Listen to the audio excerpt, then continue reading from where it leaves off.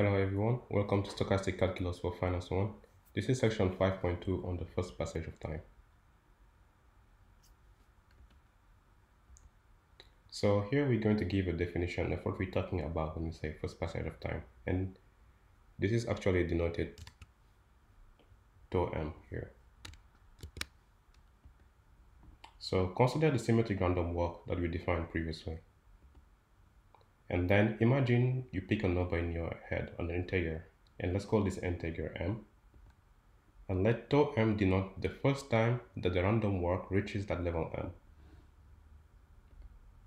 That is, tau m is actually nothing but the minimum time n, such that the random variable is actually equal to this this level m. And this is a mathematical definition, but in plain English and intuitively, what it means is very simple. So let's say we have something like this, and this is time, and this is the value of our random walk, right? So, and then we pick a random number m inside our head. Let's say, like for example, we pick m here, right? So this is the level of our random number that we pick. Then what the random walk will do is just do what a random walk does. It's gonna go randomly, go up sometimes, go down. But then when it reaches that level m for the very first time, then that's what we take, and we call basically, so let me do this better, time. Here we go, and we call basically the first time that the random walk hit the level m.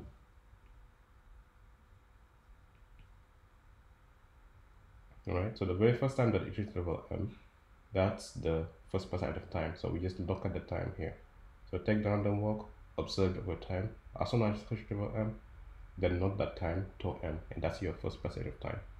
So if the random walk goes back and then come back and hit the level m again, so this is not the first passage of time, maybe the second passage of time if you can say. But that's essentially all that means. So tau m is the minimum time, so that the random walk is the very first time the random walk hits level m. I don't know really how to say that any easier. It's very simple. So now this tau m is a random variable, right? So if you're lucky, you can hit this level m very quickly. If you're unlucky, you might hit it maybe a year later, very long, very far in the future. So this is a random variable, and as any other random variable, then we know it has a mean, a variance, a distribution, and everything that makes a random variable a random variable. And here we're going to study essentially three properties that I found very interesting on this. So the first property is essentially we're going to show that the probability that tau m is less than infinity is equal to 1, right? Is equal to 1. So what we mean by that is soon or later, the random, if you pick any number m in your head, soon or later, you guarantee that the random walk is going to hit that level m. Sooner or later, it's going to hit it. That's essentially what this is trying to say. And from there, then we'll show a second thing. So this is random variable. So what is the expected value? Then we show that the expected value of this tau m is actually plus infinity. So even if we know that sooner or later it will hit this level m, but when you try to calculate the expectation, you're going to find that this is actually plus infinity, and we'll show this. And finally, this is another property that's interesting. It shows you the probability of hitting level 1 at a given time. And what this means is, let me have a graph here very quickly again.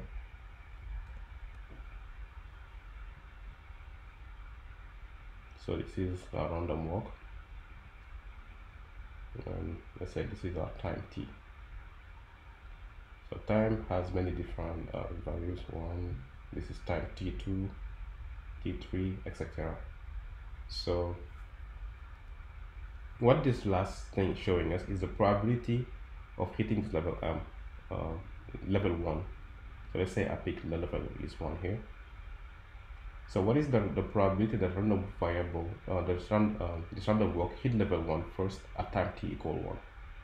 What is the probability that it hits the random variable at time t equal hit level 1 at time t equal 3, etc.?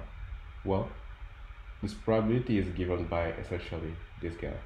So let's say, for example, j is equal to 1.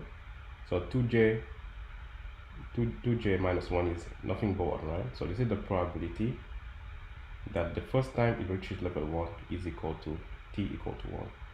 What is this probability, right? So this is like the random walk comes directly and hit this on at time t. Well, this probability is given essentially by just a function of j and a function of like the probability of going up with the probability of going down. And we'll see this more in detail. And this is actually very useful and interesting because with this tree property, we can essentially show how we can value a perpetual American thought that we're going to see later, which is an interesting derivative security. And we can actually also show some optimal strategy that can be used to really maximize the value of this derivative security, and which is quite exotic, right? Because it's we say it's a perpetual put. Okay, so let's go now and continue and try to do this. So essentially our goal is this. Let's recap what we know already, because in this chapter it's very important to be really able to recap everything we're doing. Otherwise it gets quickly very confusing and quickly very look complicated, but it doesn't have to be complicated.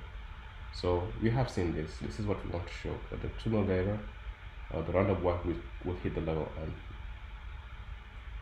Then you have our definition of tau m, right? So it's the minimum time n such that the random walk at time n is equal to the level m that we picked.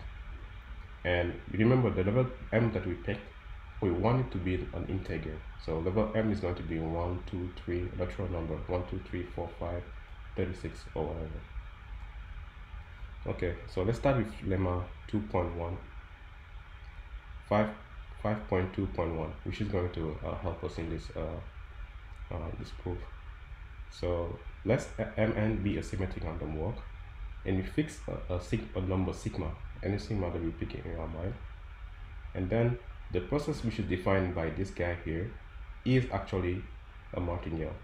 So this seems to be a very random thing that has been picked here, but we're going to see how this really helps us prove the properties that we're interested in. So how do we show that this is a martingale? So if you remember well, basically a martingale is just saying like this: if I have let's say for example I have a stock price today, my best guess of the value of the stock price tomorrow is nothing but the current value, right? So if we can show this relationship about Sn, then we've shown that Sn is a martingale. So how can we show this?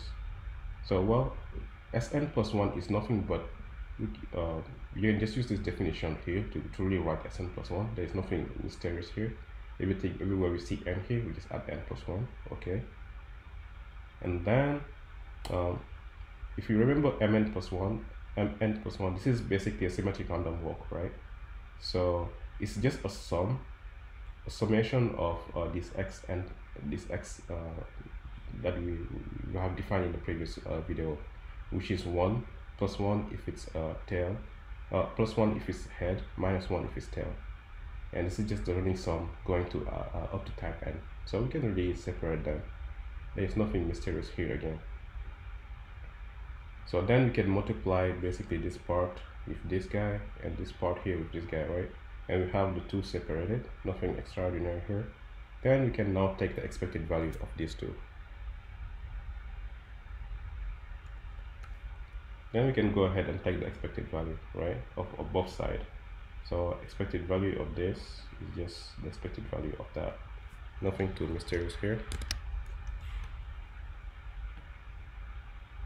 And then if you notice, like, this is expectation at time n, but then at time n, everything that's here is already known.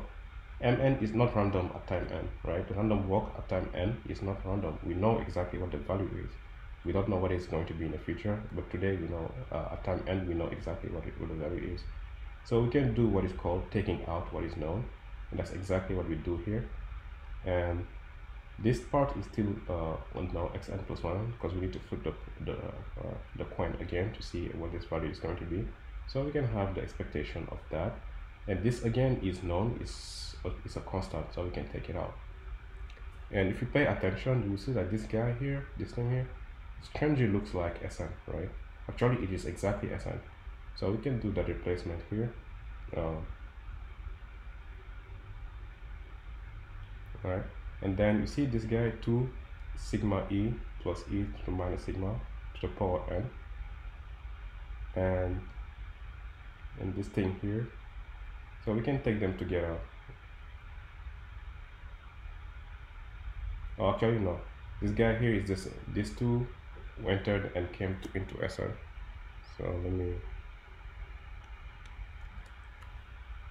clarify that. So these two are into Sn, so that's fine. This guy here is just this thing, that's fine. So now the expected value of a random variable here is just basically, this is a symmetric random walk. So there, with probability, there is 1/2 probability of getting that xj plus 1, xn plus 1 is equal to 1. And there is 1/2 chances of xn plus 1 is equal to -1, right? So all we need to do is replace that here, right? So 1/2 times e to the power sigma 1 plus 1/2 e to the power sigma -1. And this is exactly what we have here.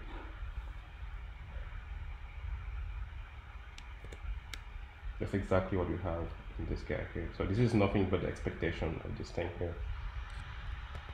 Again, okay. So then we can see that we can assign this thing here is just the same thing as this, and these two obviously cancel out if you pay attention, and then you have Sn. So we have shown the property that we needed.